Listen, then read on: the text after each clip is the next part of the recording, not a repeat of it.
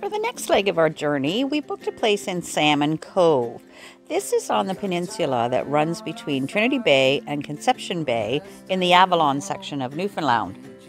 This was a lovely, fully equipped unit, and the owner was in the process of installing a hot tub. So for future guests, this would be awesome. We used our time here to just relax and have some downtime. We went into Carbon Air for supplies, and then we just hunkered down in our little abode.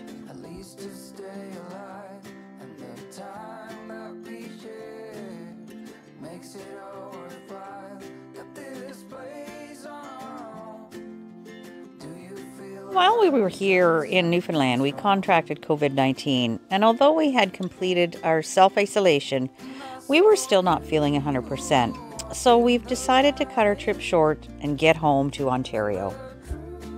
We rescheduled our ferry date to the next available one.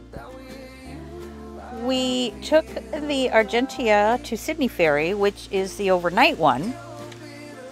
There were no cabins available, so we just booked seats.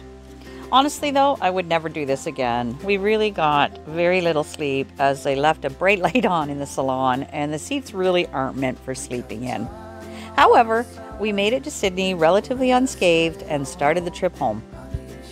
We drove as far as Sackville, New Brunswick, the first day, and we found this great little place to stay called the Marshlands Inn. The decor was very nice and it had a little fridge. There's a restaurant here, but we didn't try it because we were on a quest for lobster rolls. And we found some at a little family restaurant called Patterson's in Sackville. They were delicious.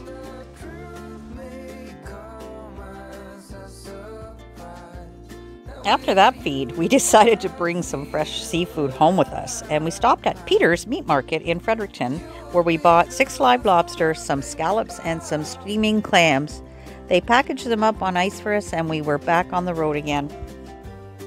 We ended up driving straight through the rest of the way home, and we made it in 14 hours. It was a long day, but good to be home. The trip was pretty uneventful. Now we're ready for our fresh seafood feast. We invited some friends over the next day and cooked up our bounty for a delicious meal. It was so fresh and good.